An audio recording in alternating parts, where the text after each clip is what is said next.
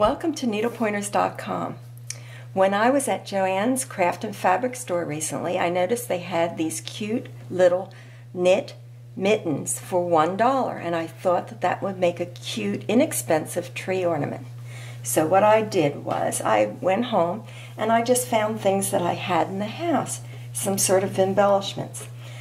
This is one that I did with little button trees on it, and I put a tie or ribbon to hang it from the tree and a button. And this one I just glued on a little embellishment that I found. I hope that you enjoyed this video and that you can make something like this.